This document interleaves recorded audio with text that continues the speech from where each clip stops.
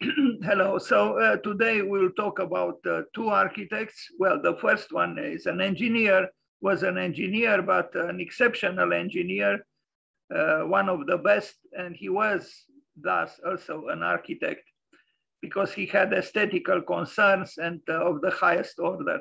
Eduardo Torroja, and then we'll talk about a Frenchman, an architect, André Lurcat, both born on the same day.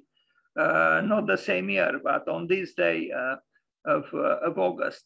So I begin with Eduardo Torroja, born in 1899 on the 27th of August, and he died in June in 1961. He was a Spanish structural engineer and a pioneer in the design of concrete shell structures. This was the man. And you can tell from this picture that he was totally absorbed by his work. And thus, I would say he was a poet of architecture and a poet of engineering. And I think we need more people like him, you know, who dedicate their lives to, you know, the path they chose in life. In a way, dreamers. He was a dreamer, but also a doer because he built. So Eduardo Torroja is held in very high esteem by both engineers and architects. Concrete shell architecture, a definition. What is a concrete shell architecture?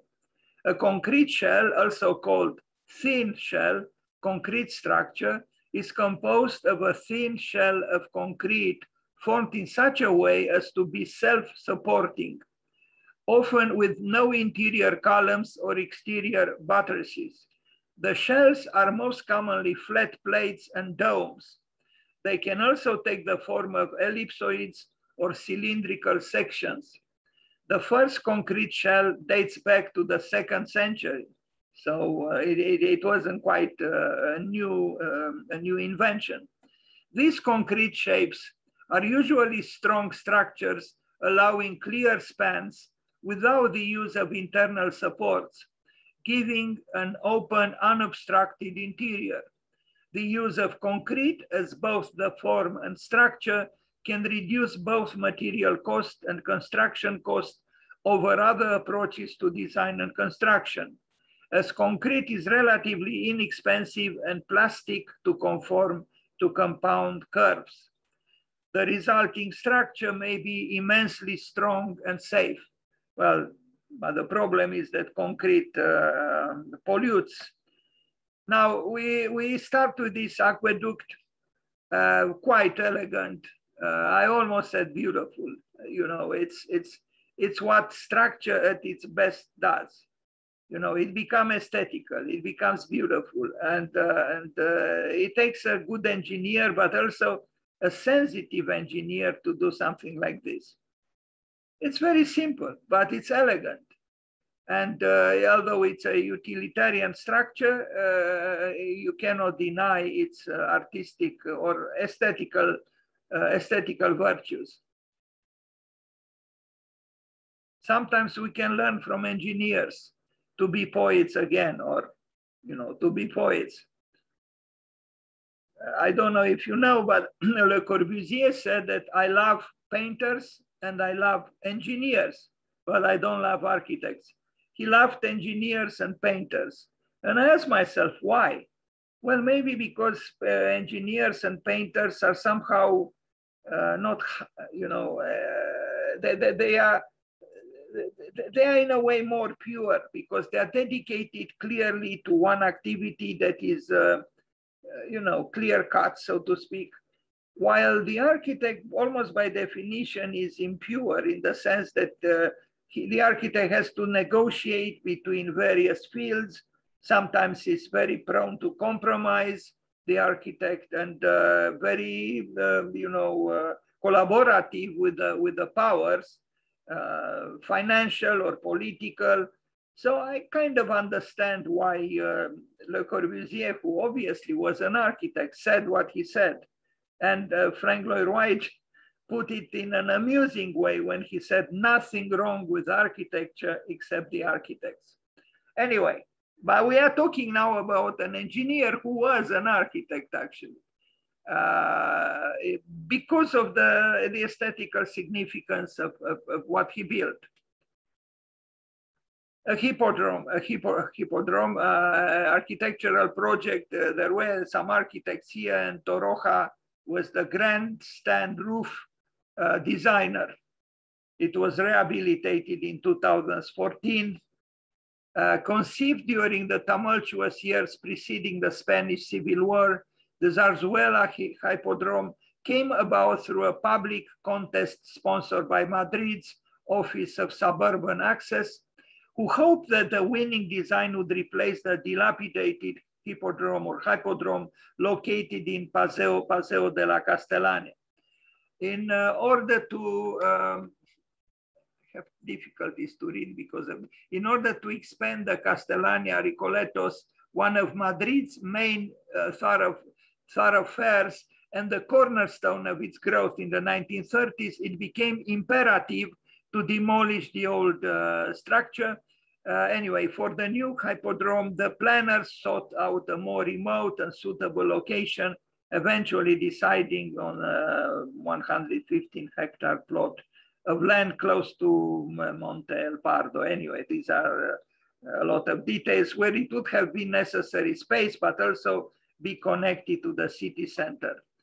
Yeah, I usually don't like to read so much text, but I don't know what's going on here. A focal point of for the designers was the relationship between the spectators and the horses, that they should always have visual contact to promote betting the end-all, be-all of the race, but not interfere in each other's spaces. The proposed design was a metallic structure that meshed well with the topography of the land. It was situated on and mixed modern abstraction with the forefront trends of the time. So this is a test that Torroja did, and it's quite splendid, I would say. You know, it's you look at this very audacious structure being loaded with incredible weight, and still, you know, standing its feet, so to speak.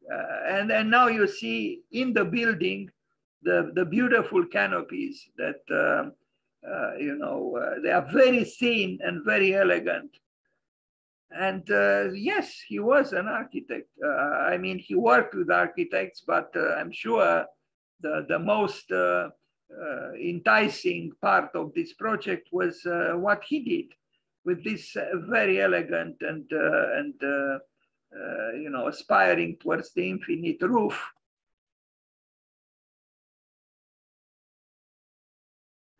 If the horses would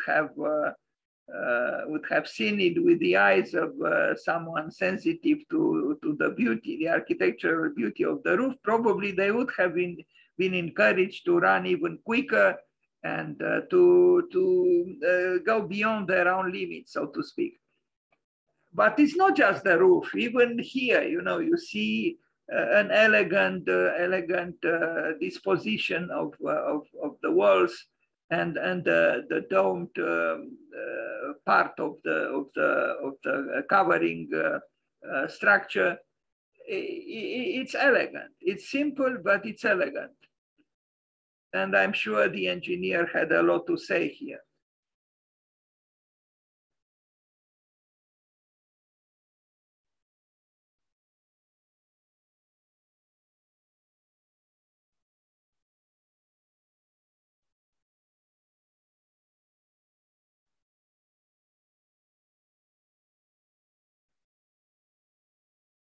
So Eduardo Torroja in Spain. We need engineers like him, you know, to collaborate with architects in creative terms, but also when they do work, because we'll also see works done just by himself without, you know, without architects. Look how thin these concrete shells are. It's amazing. and they are self-supporting. I mean, they are, I mean, not really self-supporting. I mean, they are self-supporting to an extent, but they still have, legs like here, but very, very minimal.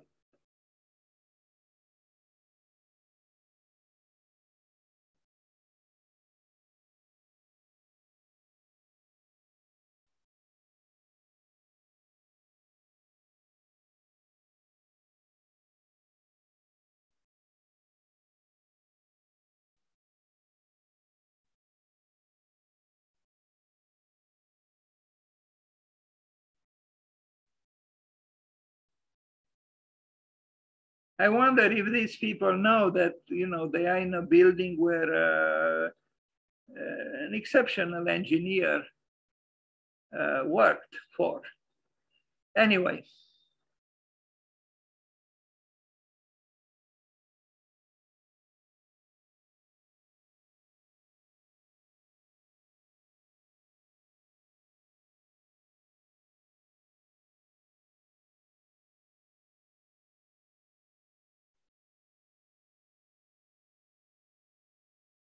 But it's an organic whole. It's not just the roofing itself. It's, the supporting structure, the balconies, the passageways, everything has the same aesthetics and the same purity. Although the roofing is the most spectacular one feature of this project. It's quite elegant, and it's really floating, flying. It's in a way, it's amazing. You just support it here. It's incredible.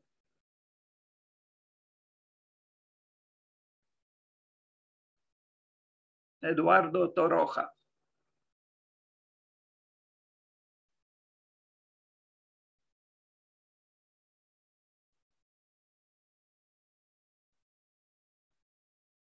Now, a club in Venezuela, in Caracas, is also remarkable in similar ways to the work we saw in Spain.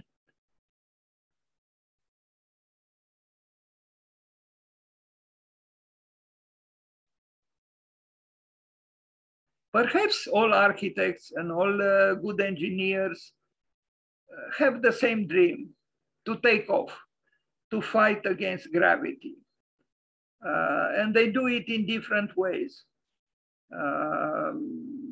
Architects today do the same. They seem to want to take off, some of them at least. There are even architects who claim that the future of architecture will be non-gravitational.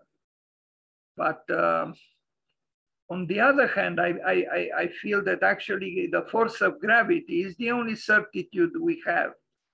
And perhaps architecture justifies its raison d'etre, its reason to be in contrast to the force of gravity. And if you don't have the force of gravity, maybe it's more difficult to find a legitimacy in your work. The Gothic cathedral was erected, growing towards the sky with stones, and it was defying gravity. But in the absence of gravity, I'm not sure.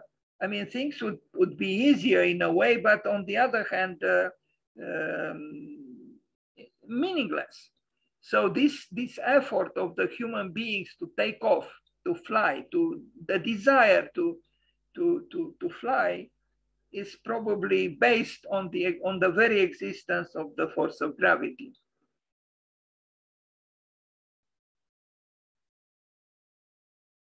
So I guess what I wanted to say, the premise of flight is exactly what is opposed to it, and that is gravity, the force of gravity. But look at this shell, it is amazing. Eduardo Torroja in Caracas, Venezuela. It was elegant even during the construction process, as you can see.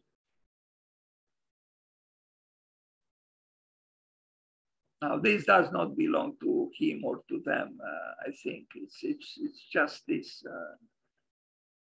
Maybe this was built later. I don't know.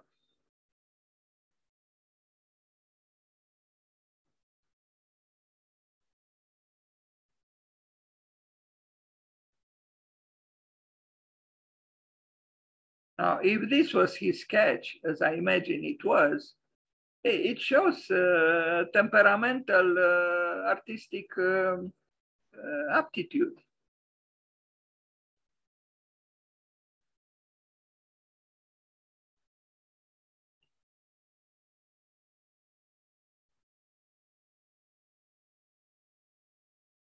Eduardo Torroja, shell concrete.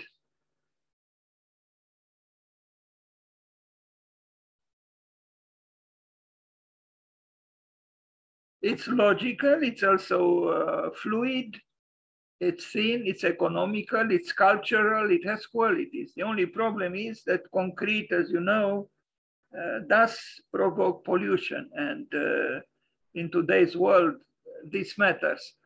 A bus station, look at this, you know, it's incredible.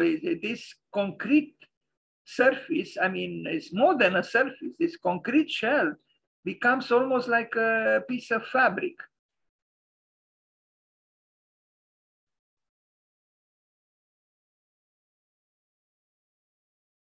If I'm not mistaken, Calatrava studied with Eduardo Torroja. Anyway, this engineer, again, in my opinion, was a poet of engineering. And I think any great achievement in any field, actually, approaches the realm of poetry, including science. I think Einstein, the little I know of him and you know, his thoughts, and he was essentially a poet.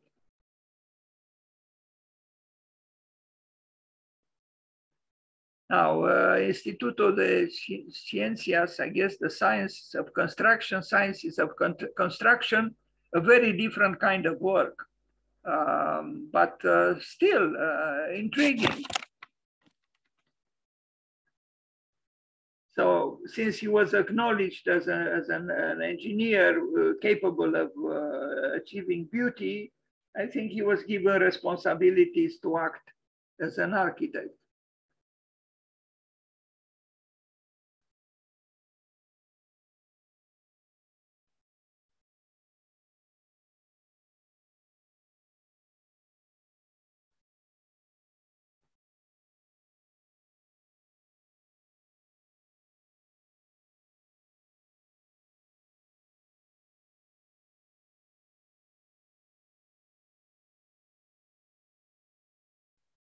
We had a chance here on Zoom many times to have a very interesting guest, an engineer from Los Angeles, a very interesting man who has had and has incredible interest in architecture and also incredible knowledge. I was amazed that he knew about Jujol, the collaborator of Gaudi, of whom very few architects know, actually. And this engineer knows. And he worked with very important architects. I'm talking about Bruce Danziger, who was, and maybe he's here even today. I only see that there are 5 people, but I know he sometimes shows up, you know, even though he has duties in Los Angeles. He teaches in a college and he works in an engineering firm, but a very interesting man and very knowledgeable again, and very sensitive to aesthetic matters. I think we need such engineers, yes. I would even say we need such architects who have the same passion and the same interest and cultural curiosity as Bruce Danziger has.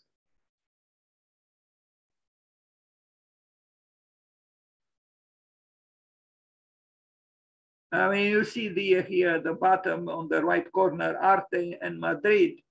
It's about art, but it's about the work of an engineer. Now, this is another work built by him, and you see it's 32 meters altogether, almost 33 meters without any intermediate support. And it's again, very elegant and striking as an engineering work, but also aesthetically. Not just a project, of course, but a built work. Eduardo Torroja, thin shell, concrete shell, in which he became a great master. And here he wasn't just, you know, the one who drew the shape, the form, but also the one who calculated, who made the, you know, the engineer's work, because that's what he was. So, you know, if an architect draws this form and then gives it to the engineer to calculate, it's one thing. But in this case, he did both. And I think he should be doubly admired.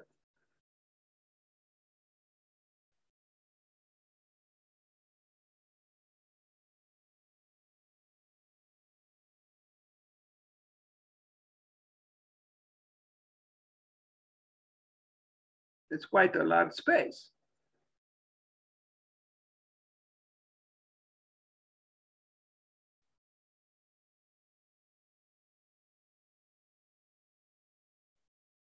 So there could be beauty in the structure. When the structure arrives at the nobility of a good form, you have the best of both worlds. You have structure and ornament. Here, the ornament itself is the building itself. It's not something applied to the walls or the structure in itself, because it has aesthetical qualities. It becomes ornamental in the good sense of the word.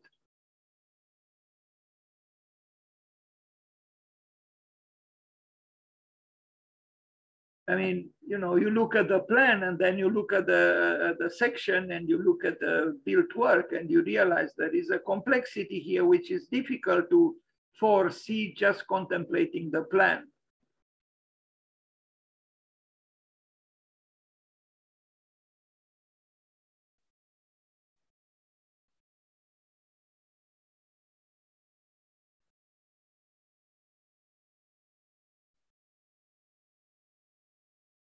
Look how thin it is. It's like a line, really. I mean, you know, like a pencil line or whatever on paper. It's extremely thin. 8 centimeters. 8 centimeters, you know, 30 meters wide. From here to here, there are almost 30 meters, and it's 8 centimeters thick. It's almost magical.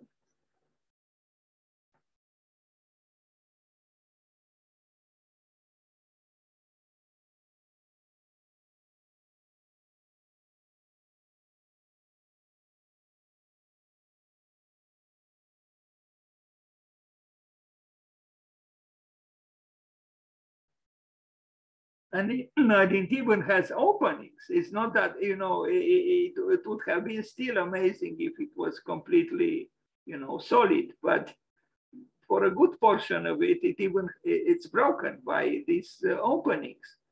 So it's indeed pushing the limits. It's about a fight with the limits and winning that fight, so to speak. Now, a market hall from 1934, also Eduardo Torroja.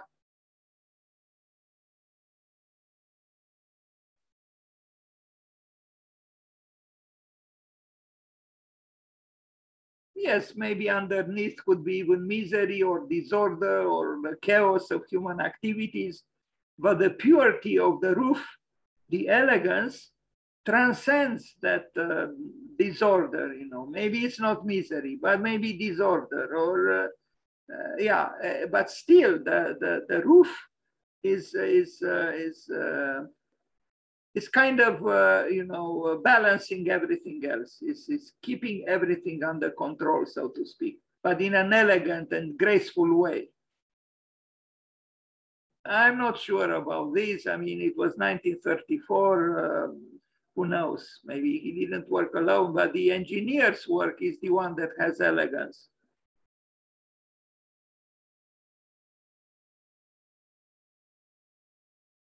It's a market.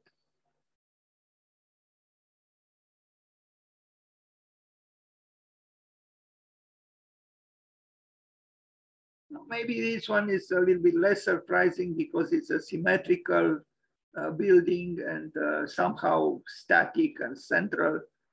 Okay, so that's all for the moment about Eduardo Torroja. And now we'll go to French architect, very different from Torroja, and that is André Lurcat.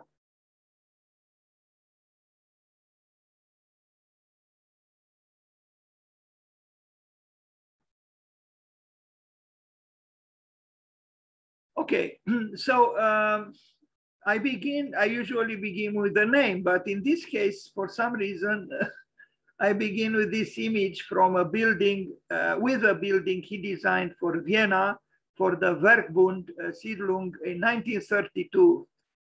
It is a colony of houses built by important architects of the time, kind of similar to what happened in Stuttgart, where there is a colony, also similar Weissenhof colony of buildings built by famous architects.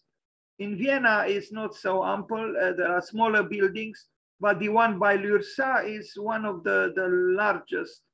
And this is what he did. And on the side of the building, it's written the name of what is happening here. Werkbund Siedlung in Vienna, 1932. Let's talk a little bit about this rather not unique, but well, maybe unique in a way too, and even strange in a way. André Lurcat, why do I say maybe a little strange? Because he had social concerns, and he was, I believe, he was a communist, and he sympathized with Soviet Union. He worked in Soviet Union for 3 or 4 years, and that's why about him I found a lot of information on misfit architects, and he's one of the misfits. And all the material that I prepared here is borrowed from an article published on misfit architects. So he was a French modernist architect, landscape architect, furniture designer, city planner, and founding member of SIAM, Congrès International d'Architecture Moderne. He was active in the rebuilding in French cities after World War II.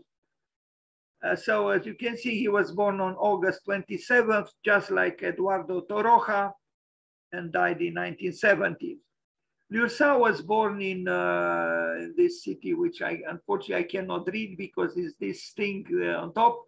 Bruyère, studied at the École des Beaux-Arts in Nancy, worked in the office of Robert Mallet-Stevens, a very good architect himself, began building a series of houses in the 1920s and became interested in the principles of social housing to address the French housing crisis between the wars. In 1922, he was a founding member of the Congrès International d'Architecture Moderne, International Congress of Modern Architecture, along with Adolf Loos, Richard Neutra, Margarete Schutte-Liotsky, and others. He demonstrated a family residence at the Vienna Verbund exhibition of 1932.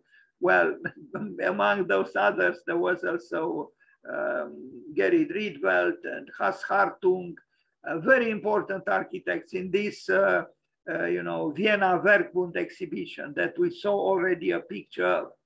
Produced his best-known villa, Hefferlin at Ville d'Avray, then went to Moscow to work for the Soviet government from 1934 to 1937. And this is a reason why some people think that he fell in a certain obscurity because of his work in Soviet Union. Lurcat is known for advancing the cause of modernism in landscape architecture. He took a position contrary to the proponents of existence minimum that all social housing must include gardens. In this, I think he was revolutionary, because I think today we need badly gardens, parks, trees, grass, bushes, you name it. We need oxygen, but we also need we need nature as much as we can. So this man, you know, almost 100 years ago, he had the intuition that even social housing, and how many people cared about gardens when it came to social housing? And this man thought of it almost 100 years ago. Bravo to him. He is also known for his planned post-war reconstruction of the French city of Maubeuge in 1945. He was a professor at the École Nationale Supérieure des Arts Décoratifs and the École Nationale Supérieure des Beaux-Arts in Paris from 1945 to 1947, and a member of the Board of Architecture of the Ministry of Reconstruction and Urban Development. But let's notice in this short biographical note, you know, nothing is said between 1947 and 1970. That is 23 more years. So something happened. Anyway, so I took the information about him from Architecture or Architecture Misfit number 23, André Lurcat. This is a very interesting website, Architecture Misfit. You can find a lot of interesting architects there, the misfits, those who are kind of mavericks, you know, not quite part of the system, so to speak, of the establishment, but very creative and very, potentially at least, very, very fruitful for those who love the art of architecture. This was the man, André Lurcat, French. So André Lurcat was born 3 years after Charles-Édouard Jeanneret Gris, you know, the one I'm talking about, and died 5 years after Le Corbusier's final swim. The text that I'm reading from is from Architect Misfit, and it has a personal flavor, so to speak, the language. Lurcat was not only a French, so again, it's important to know that he was 3 years younger than Le Corbusier and lived 5 years after Le Corbusier died. Lurcat was not only a French modernist architect active over the same period, but also a landscape architect, furniture designer, urban planner, and founding member of SIAM. His and Le Corbusier's careers were mostly parallel until the late 1920s, when they diverged as much as it is possible for the careers of two architects to diverge. Lurcat was born in Bruyères, studied at the École, this I already read. In the 20s, Lurcat was in the loop and counted amongst the movers and the shakers. In other words, he was very significant for that time in architecture. His architectural ideas were very much a product of that time, and that means they were generally pretty good. Here is his, unfortunately, I don't have a picture of Maison pour Monsieur Boncel in Versailles. This is Lurcat's 1926 Casa Guggenbull in Paris. So this was built 2 years before Villa Savoie by Le Corbusier, if we are to compare the two. And I think this building, it shows his skill, and it's a building that is far from being so famous as the building of Le Corbusier, but we cannot deny its you know, visual interest and spatial interest, I imagine. In 1926, 1927, he designed this house in Boulogne. Now, sorry for the resolution of the pictures. it's not so easy to find good resolution pictures with works by André Lurcat. Yet, I think it's important to know of him. And a Parisian double house with the two names of Maison Double de Franck Townshend and Villa Seurat, on Villa Seurat after the painter. This language is problematic. I don't think the English is very good, but we are going to see other pictures. It's a street for eight houses for artists. Seurat was a great pointillist, a great artist, and even the brother of André Lurcat, Jean Lurcat, had a studio and probably a house on this street. Adrian in his blog tells us Lurcat was responsible for number 3 and number 4 Villa Seurat, which were his own home, as well as 5, 8, 9, and 11. Well, I understood he designed 8 buildings. Let's take a walk. It's quite the enclave. Sorry about this text. It's a little bit, on the blog or on the website, it made more sense than here. Nevertheless, this street we are going to see again at the very end of the presentation. It's not going to be a very long presentation, but still it's an introduction to the work of an architect who is less known, a modernist who was in good measure a contemporary of Le Corbusier.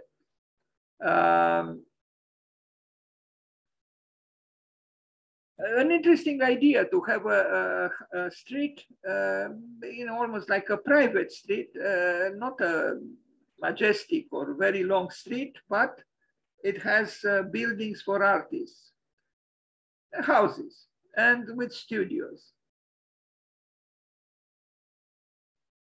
You are going to see also a church designed by this architect. Anyway, the idea to have a cluster of buildings destined to artists, I think, is a progressive one and a good one. Of course, he didn't build for himself. He had a client, but the architecture is his. Of the same period was Lurcat's housing in Villeneuve-Saint-Georges. This was featured in the Russian constructivist journal Essay issue number 6 in 1927. The plans show a concern for housing many people with dignity and without wasted resources. It's a block of flats. Through it, he became known to the Soviet public. In 1926, André Lurcat was one of the 3 architects Charles de Bestegui asked for a proposal to remodel his apartment on Champs-Élysées.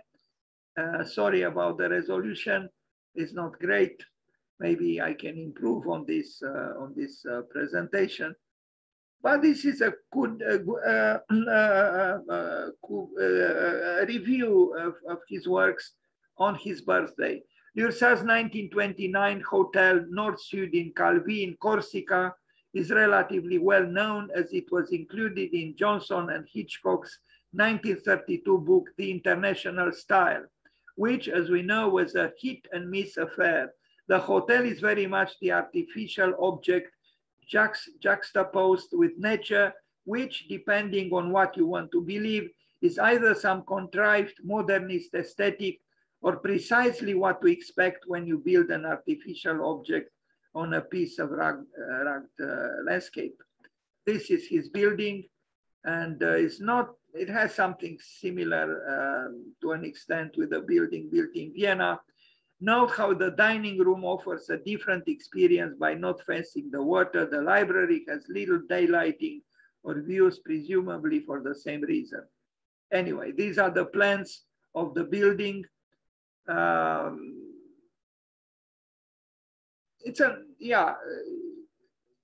think he was very good at addressing the social housing problem with the dignity and with elegance, with rhythm as well.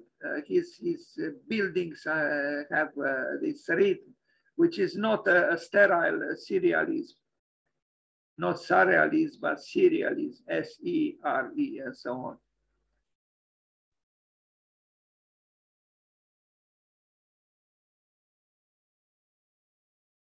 But here we see an architect who is not just a social worker, but an architect concerned with aesthetics. A proposal from 1930 for a vertical city, 6 years after Le Corbusier's La Ville Radieuse, but the solar orientation makes it very much in line with the theme of the 1930 Siam conference, which was a rational lot development in terms of sunlight penetration and health. Well, it's a utopian project.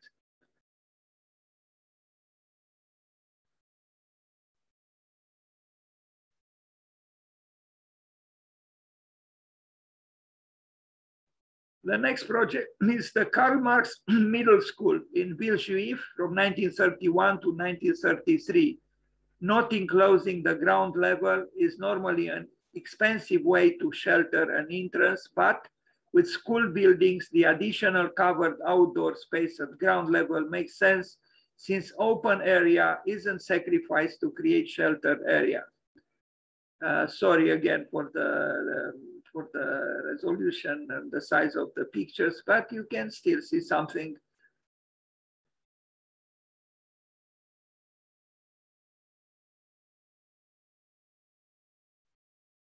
Well, here you can and you can't. I mean, it's a little bit difficult to read, but anyway, it's a school with a long corridor.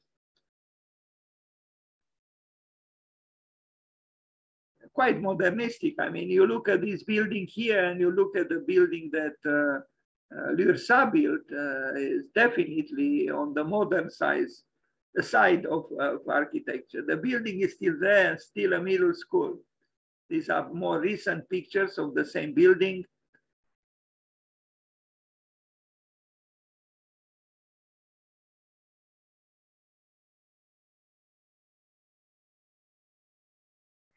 André Lurcat, along with Adolf Ross, I said, I read this already. He worked for the Vienna Werkbund, and we are going to see a few more pictures. This is a typical apartment with a staircase is expressed, you know, sculpturally towards the outside. So this is actually it has 2 floors. It's a duplex.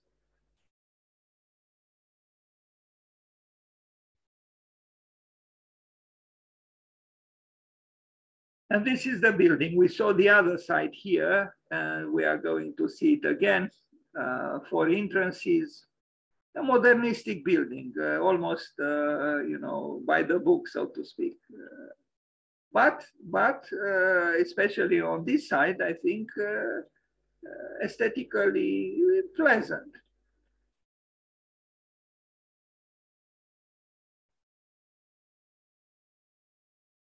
Anyone who goes to Vienna, I would encourage to visit Werkbund, because it's useful to see in the same place buildings by some very important architects. Neutra, Loos, Hans Hartung, Gerrit Rietveld, and others. So this was built by André Lurcat. Maison Hefferlin in Ville d'Avray, 1931-1932, apparently a good, famous work by him, produced his best known villa. This one is Ville d'Avray. This looks rather lovely and a nice residential solution to a narrow plot and a very elegant French take on rationalism. Well, this is orthodox modernity, but what is maybe worth mentioning is again his interest in the gardens, and you see even here that that concern for the green shows up.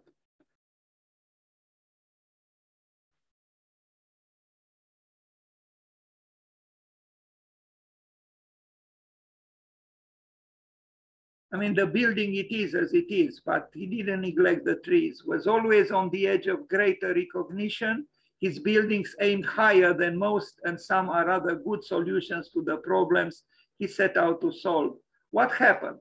Why we don't know more about André Lurcat? because he went to Moscow to work for the Soviet government from 1934 to 1937, he was, blamed afterwards, I imagine, for sympathizing with the communists. Here he is, and this is, I think, Gainsbourg, I'm not sure, the Russian, the Soviet architect. All these people are Soviet architects, happy to have the Frenchmen together with them. And there was still, even if it was Stalin, and even if it was, difficult period, ideologically and artistically in the country, there was still a belief in the new man. Even Frank Lloyd Wright gave a talk in Moscow, and Le Corbusier also sympathized to them. Many, even Picasso had a big exhibition in Moscow. And so there were important intellectuals and artists and architects who sympathized with this idea to create a new man, a new society, not based on profit making, but on different values. Unfortunately, as we know, communists succumbed to all kinds of problems, and it was not realized as its theoreticians hoped. We should have guessed from the plan. Now we look at it, Chloe, it's not unlike a communal house in that it lacks. So he built something there which has a communal dining room and bathrooms. The memory and reputation of André Lurcat then went much the same way as Hans Meyer's did in 1933. Hans Meyer was the second director of the Bauhaus School in Dessau, after Walter Gropius and before Mies van der Rohe. He also sympathized with the Soviet Union, and he also fell in, he was, if not forgotten, but neglected, just like Lurcat. So Lurcat left the Soviet Union in 1937. The same year, Frank Lloyd Wright addressed the first Soviet Council of Architects at the height of Stalin's Great Terror. Lurcat is known for advancing the cause of modernism in landscape architecture. He took a position contrary to the proponents of existence minimum, that all social housing must include gardens. I already read this. In retrospect, we can see this interest in 1925 Maison pour M. Boncel. The garden is carefully laid out as if it wanted to be a vegetable garden. And here is the design of the garden. How many architects design gardens? Well, not too many, but I think we should, particularly in the present, we should pay a lot of attention to gardens, and maybe we should start designing a house by first designing the garden and then the house, and not vice versa. Usually the garden is, if it is done at all, it comes after the house. But what if we design first the garden and then we make the house to match the garden? And you see, this is a creative garden. It has elements of abstraction. It's creative. It's an artwork. And I think there is a great need for something like this, to design more with green, with organic matter, that is, with what nature gives us. He's also known for his planned post-war reconstruction of the French city of Maubeuge. He was, this I already read, I hope I have some images from this city, which he contributed to after the Second World War, when he returned, well, he returned in 1937, I think, from Soviet Union, but then the war was, and after the Second World War, he had a very active role in planning post-war reconstruction. I think not just in the city of Maubeuge, but in other parts of France as well. There is an unsurprising gap between 1937, when Lurcat returned from the Soviet Union, and the 1947 master plan. So 8 years. Lurcat did no work for the 1940-1944 Vichy government, as opposed to Le Corbusier. Lurcat's appointment, and by the way of Le Corbusier, interesting to mention that although he was a forward-looking man, he was not, opposing the Vichy government, as opposed to his cousin, Pierre Jeanneret, and that's why they had they broke off. The two cousins, Le Corbusier and his partner, even in his business for a number of years, Pierre Jeanneret refused to collaborate with the Vichy government, but not Le Corbusier. This is something that is painful to acknowledge, but we should say it. Le Corbusier, with all his greatness, he was rather uncritical of the government that was collaborative with the Nazis, with the fascism, and with Hitler. Lurcat's appointment to the Ministry of Reconstruction and Urban Development shows a desire to be of use. Indeed, and he was of use. It was a difficult period because he was an artist. I mean, he was an architect with aesthetical interests, but the country needed a lot of reconstruction where the aesthetical matters were not really the most important.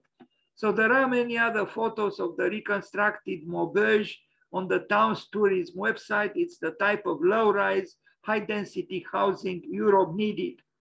So he built a lot of blocks of flats, apartment buildings that were much needed after the Second World War. You would say unexceptional buildings, kind of like this, if you want. Built with, little money and quickly.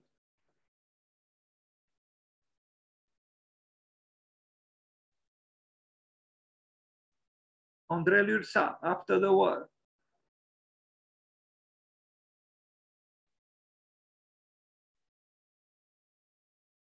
But here and there, like in this case, he indulged in, some aesthetical, longings or aspirations.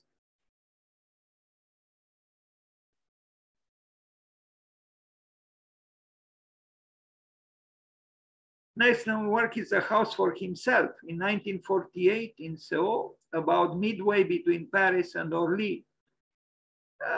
I would say a rather modern, modern without rather modern, but modest house. Pleasant house, nevertheless.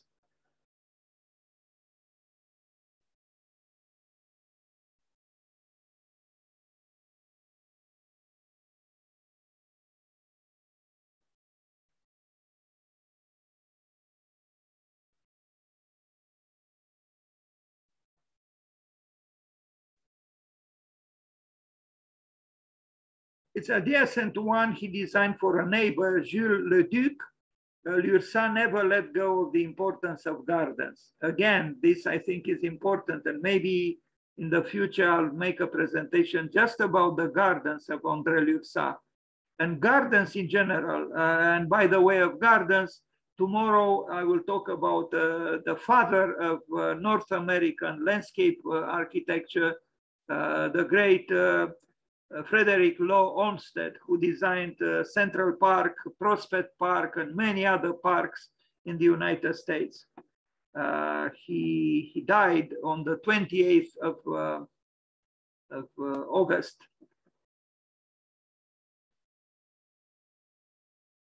So on the right is the house Lurcat built for himself.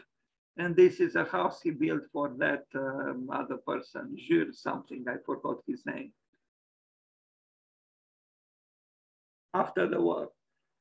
The person who wrote this text, he said, I'm reminded of Cesare Cataneo's Casa d'Affitto a Cernovio. It makes me think Lurcat, like the Italians, found no reason to abandon rationalism as a way of building. This is another.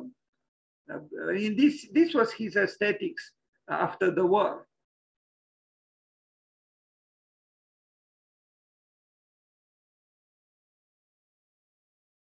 This is a church. We are approaching the end of this short presentation about André Lurcat. I like this church. Saint Pierre, Saint Paul in Maubeuge is the city where he contributed with many designs for apartment buildings. And this church, I regret I don't have too many pictures. Anyway, I have a few. I like this church. You know, it has character. It has modernism. It is not you know, outrageous as some churches are. It has a sense of modesty, but also this vertical shows you know, aspiration towards the height, towards the beyond. And all in all, I think it's a good building. The interior is rather plain, you know, but maybe because of the grayness of the walls, maybe something could have been done. Maybe they didn't have enough means in order to do something. But the exterior of the building, I think, is convincing.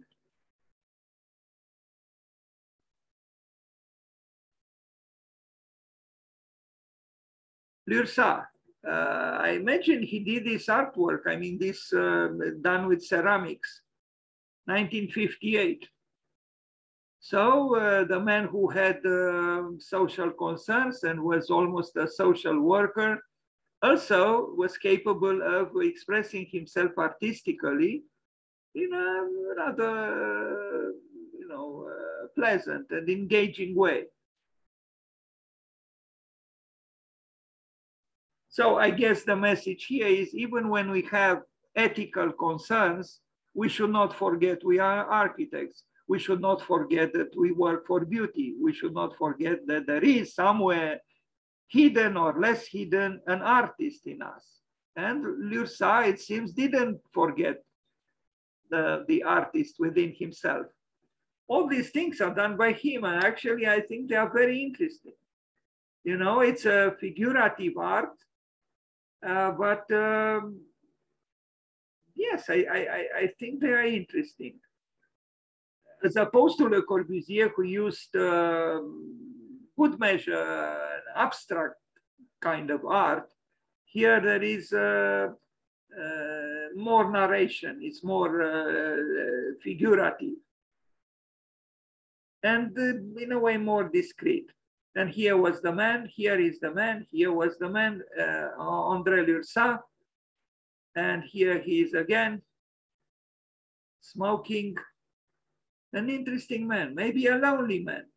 So I'll end with the showing again a few images with that street with the houses for artists, where he built 8 houses for artists, the double house for the writer Frank Townshend, the maison, the house Cuyer, and the house for his brother Jean Lurcat, and then Villa Bomsel, and then one for a lawyer, Edmond Bomsel in Versailles, but this is not in Versailles. I don't know what's, maybe the firm of the lawyer was there.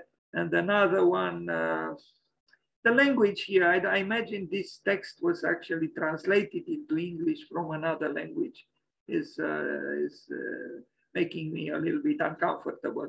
Anyway, I'll end the presentation on André Lurcat with a few more pictures of that street where he designed 8 buildings. And that's how they are in the present. It must be very pleasant, of course, to live in one of these houses in Paris.